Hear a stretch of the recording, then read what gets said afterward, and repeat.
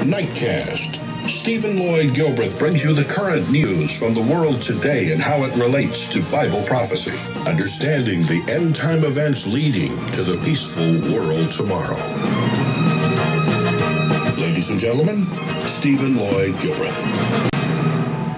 Good evening, friends, and welcome to this Thursday night, November 12, 2015 edition of Nightcast. Opening story tonight, there is skepticism as the EU pledges migrant cash for Africa. The 1.9 billion Yankee dollars, or the equivalent of 1.2 billion euros, that would be 1.2 billion British pound sterlings, European fund to tackle African migration is not sufficient, several African leaders have said after crisis talks with their European counterparts. It was one of several measures European and African leaders agreed on at a summit in Malta to try and reduce the flow of people into Europe. Katya Adler reports. Malta's national graveyard, serene and tranquil today, but filled with anguished crowds back in April at the burial here of some of the 800 migrants drowned in just one night off the Maltese coast. There are 21 corpses. Graveyard official Eman Bonici was there. It was very emotional because the child was buried in this vault here. Europe failed to save that boy. It's failing now to stop hundreds of thousands more refugees and other migrants trying to cross the Mediterranean. That's why the EU called this, by now, its 6th summit on migration this year. It's like trying to repair a leaking dam. Block up the hole in one area and water comes gushing through elsewhere. The migrant route to Europe has moved from Morocco to Libya and now to Turkey. This issue isn't almost over. It's going to be with Europe for years to come. And long-term problems need long-term solutions. So far, the EU's reaction has been chaotic and uncoordinated. But these meetings in Malta are a real attempt at finding a more strategic approach. But will it work? The president of the European Council says it has to, though it won't be easy. We are under no illusions that we can improve the situation overnight. But we are committed to giving people alternatives to risking their lives. Here in Malta, the EU has been working with African leaders, asking them to crack down on people smugglers and offering cash to help improve life in African countries to make Europe less enticing. The response has been lukewarm. What Africa needs today is not charity, it's actually investment. This is what drives society forward, both in Europe and the United States. So Africa is not different. And when you talk about the investment, actually, 1.8 billion is not much. Today, the UK pledged a further £200 million for Africa to tackle the root causes of migration. Britain gives more overseas aid than any other European country. But EU partners complain of a lack of solidarity when it comes to dealing with asylum seekers already in Europe. Balkan countries are now managing to move migrants smoothly across borders. Successfully dealing with this crisis means European nations doing what they often find difficult, working together. Otherwise, the EU will continue to lose credibility on other continents and amongst its own people. Katya Adler, BBC News, Malta. Now, friends, where would you place this story from tonight's news, our opening story? Where would you place it in this chart that we have, I'm bringing forward on the screen, that shows 5 of the 7 seals from the book of Revelation, the first 4 now being active? I'd hate to see anybody try to place this in the 5th seal, the Great Tribulation. That has not yet occurred, although things are underway to rapidly open the door for this seal, the 5th seal. But just looking at the first 4 on this chart, where would you place this story that we opened with tonight about the migrant problem and the money they're wanting to give to Africa to try to keep people from wanting to come over to Europe? Well, I would place it from what Jesus Christ said over between the third and fifth seal. I've labeled it down toward the bottom. I put it that way because the major element or characteristic or actualities of the fourth seal being depicted in Revelation as a pale horse with a rider whose name is Death, alongside whom rides Hades, hell, or the grave. And that seal is a horse of death. Its primary method of death is, as Jesus Christ put it in a word, loimus, meaning disease epidemics, pestilence, the plagues of Egypt. But the best place to hang the other couple of things Christ said would be happening between the third and the fifth seal is right here on this fourth seal, where he said there would be seismus, there would be commotions in the air, gale force winds of all kinds, tornadoes, hurricanes, typhoons, etc., and commotions on the ground, such as earthquakes, volcanic eruptions, tsunamis, wildfires, floods, etc., commotions on the ground. And he said there would be tereke. He said this in Mark 13, verse 8. Tereke meaning roiling waters or trouble, mobs, seditions, and trouble. But not the mega trouble, not the great trouble of the fifth seal, the great tribulation, which is going to be, as Christ put it, a time of trouble so great that no trouble since the beginning of the world has been as bad as what's coming, nor never after. So, back to the fourth seal. Trouble. Just all kinds of trouble for nations. That's where I would hang or place this first story from tonight's news. Now, the next story we're going to, while I still have the slide up on the screen, I'll just mention, I think we'd put that under, we put that under trouble too. But let me let you decide that. Let me introduce the next story for us. At least 37 people have been killed and 181 injured in 2 explosions in the Lebanese capital, Beirut, officials say. The blast hit the southern suburb and a stronghold of the Shia Hezbollah movement. The blasts were caused by 2 suspected suicide bombers, according to local media. Lena Sinjar reports from Beirut. Well, basically, after these 2 suicide bombers, the Lebanese authorities are saying that the number of people killed have reached almost 40, with more than 180 injured. This is according to the Lebanese Red Cross. The 2 suicide attacks took place near a Shiite mosque as people were leaving after prayer. And this area, Burj al-Barajni area, is highly condensed with population there. And as you rightly said, it's a Hezbollah stronghold. Most likely people believe here that this is a setback or a reaction towards the war in Syria, but it's also a big security break, because this area should be completely sealed and controlled by Hezbollah. So for these attacks to take place, it's really risky for this area. Okay, friends, I think what I would say, sometimes you've got to put some of these stories in more than one seal. I would, let's put the chart up real quickly. I would place this one in both the fourth seal with trouble and the second seal, which Revelation depicts as a red horse that Jesus Christ described in plain language as war and rumors of war and leading up to world war. And we're now between the recesses of the Second and Third World Wars. But the second seal, as Christ put it, includes war, and that would include civil war, war within an area between factions. And this next story also going to relate to the second seal.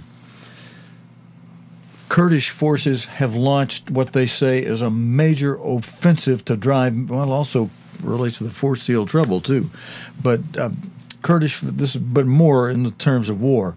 Kurdish forces have launched what they say is a major offensive to drive militants of so-called Islamic State out of the town of Sinjar in the northwest of Iraq. Sinjar was captured in August last year by the militants who attacked the mainly Yazidi population, killing many of the men and enslaving women and children. Jim Muir reports from the front line.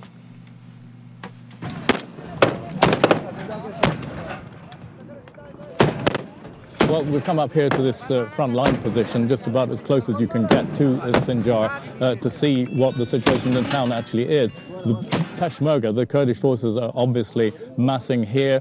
They've been advancing also from the west and the east, so they've cut off Sinjar from IS point of view from three sides, preparing for a final assault to take the town itself. Oh, really are close here. Aku? So it's saying there are snipers here apparently, so we have to be a little bit careful.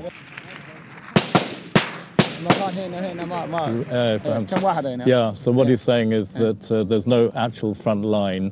They don't hold firm positions. They're just moving around. They're just a little bit all over the place. So quite hard to get at.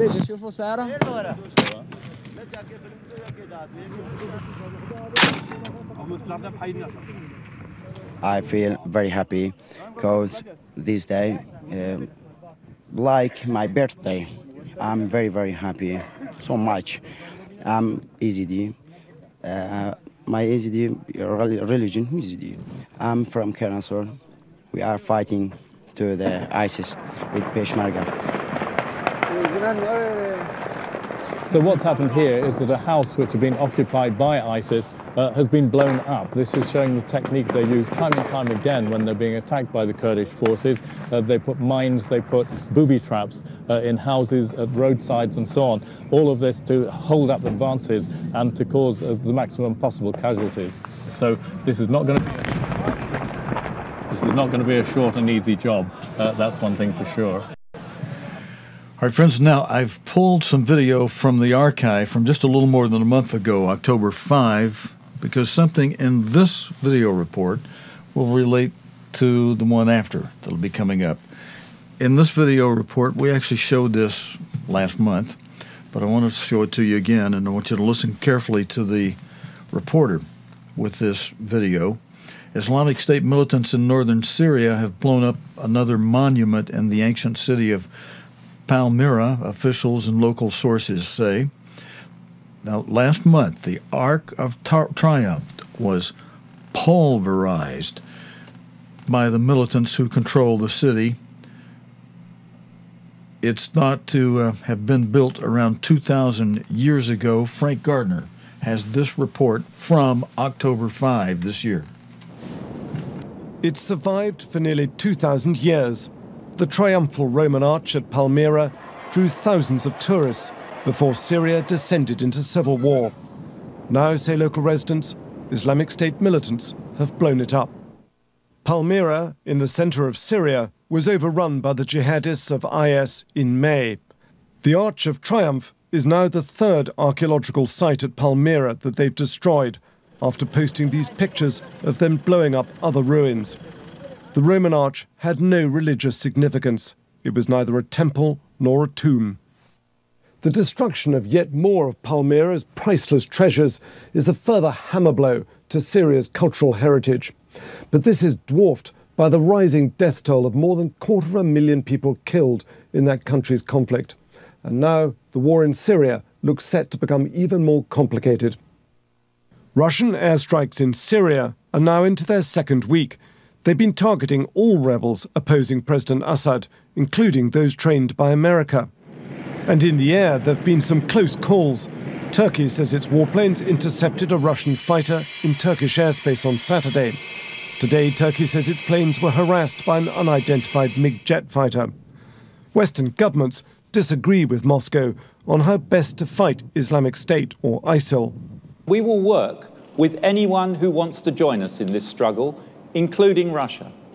But if Russia wants to fight ISIL, it cannot at the same time support Assad. Because Assad, with his barrel bombs and his chemical weapons and his wholesale slaughter of civilians, is the recruiting sergeant for ISIL.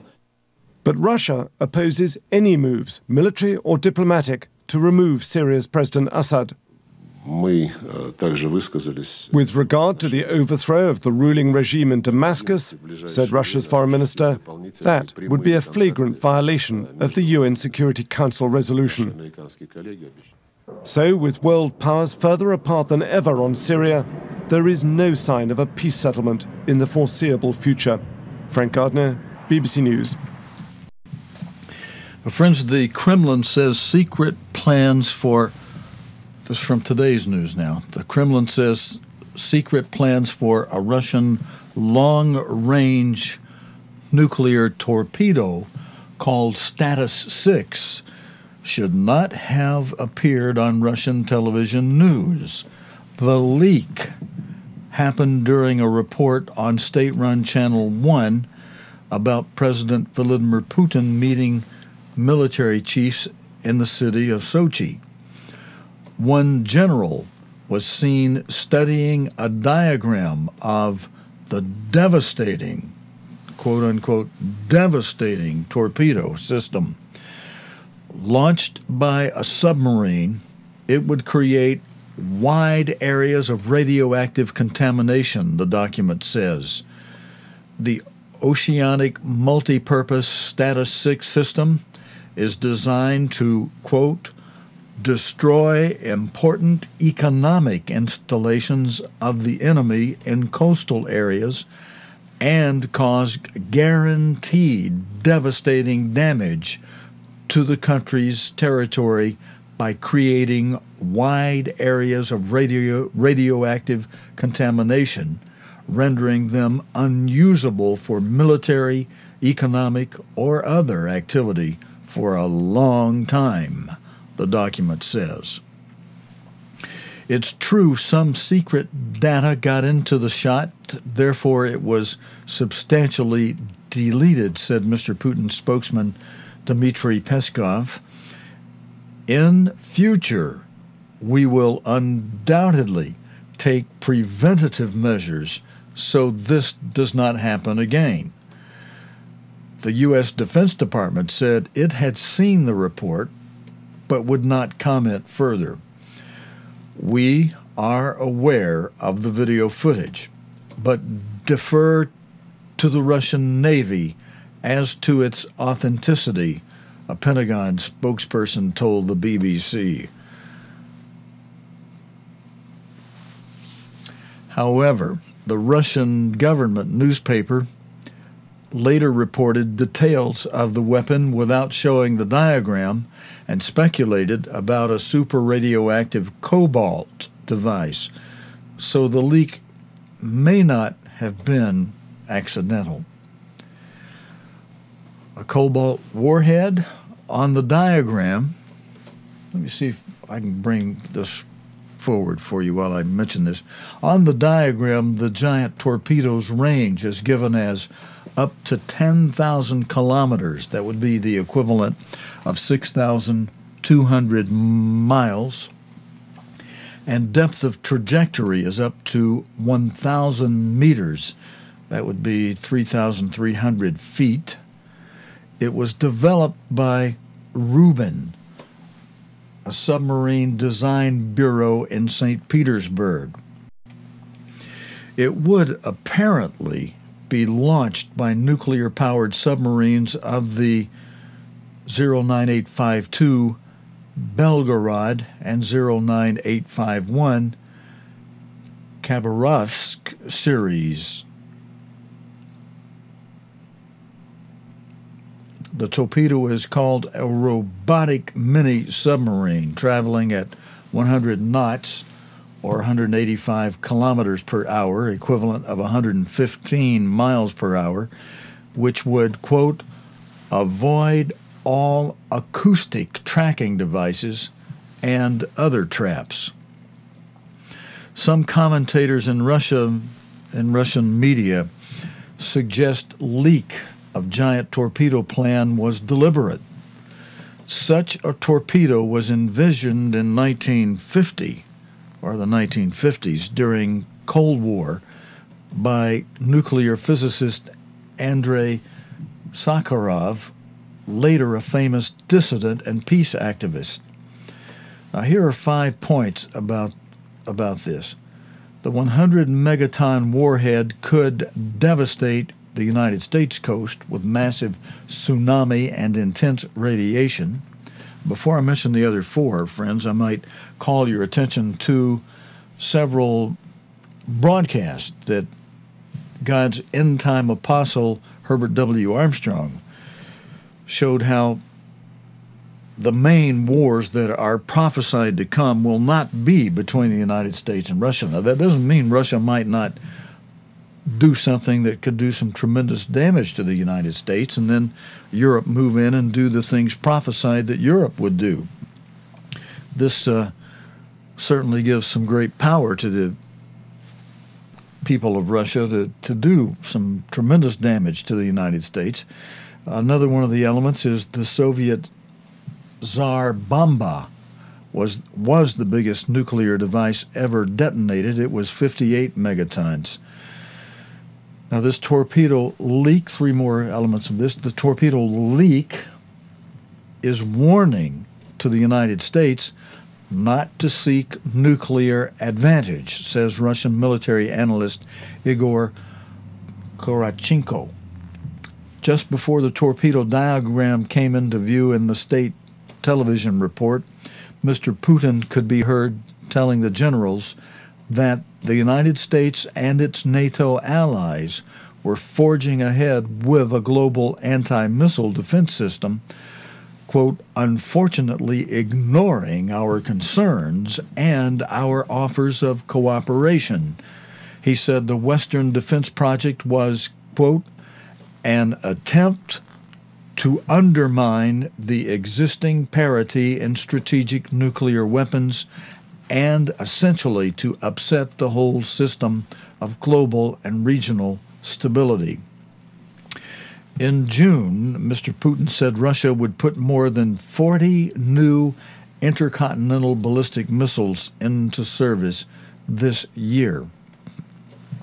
The United States is developing the sea-based ballistic missile defense system, BMD,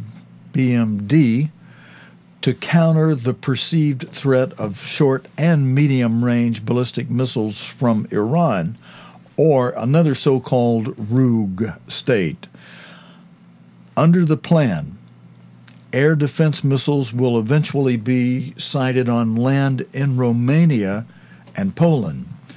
Mr. Putin dismissed that NATO argument, pointing to the international deal agreed this year, imposing limits on Iran's nuclear program. Quote, references to an Iranian or North Korean nuclear missile threat are just used to conceal the true plans. Their goal is to neutralize the strategic nuclear potential of other nuclear states, above all, of course, Russia. End quote. Mr. Putin told the generals in Sochi, a Black Sea resort is where these comments came from. He said Russia would continue developing strategic offensive systems capable of penetrating any anti-missile defense. According to state-run Gazette newspaper there, the destructive power attributed to the new torpedo's warhead would fit the description of a cobalt bomb. That would be a type of thermonuclear warhead with a layer of cobalt-59, which, on detonation, would be transmuted into highly radioactive cobalt-60 with a half-life longer than 5 years. Such a weapon would guarantee that everything living will be killed, the paper said. The paper said there would not even be any survivors in bunkers. A cobalt bomb has never been tested because of the devastating radiation it would unleash, but it can be considered as a means of deterrence, like the the Perimetra system, which is on cobalt readiness, which guarantees retaliation with all of Russia's nuclear forces, even if command post and the country's leadership have been annihilated. Friends, this story was to just give you an idea that you might be thinking that, well, where I am, things are okay. All this war and all is going on somewhere else. And you might be thinking that, well, we've got these peace treaties, these nuclear treaties now that keep the nations from inventing this devastating stuff. So there you have a report that lets you know that stuff is going on. Friends, that's it for this Thursday night. God willing, and the creek don't rise. We'll be back again Sunday night with the next edition of Nightcast. We're off Friday night and Saturday night, as many of you know. We are on another channel, on the Sabbath.TV channel on the weekend, at times mentioned on our website on cogtv.org. So one way or the other, God willing and you willing, I'll plan to see you next time. Until next time, this is your host for Nightcast, Stephen Lloyd Gilbreth, saying thanks for joining me, and good night, friends. You have been watching Nightcast with Stephen Lloyd Gilbreth. Nightcast can be seen Sunday through Thursday nights here on cogtv.org. Tonight's program is also available anytime on demand in the cogtv.org video archive.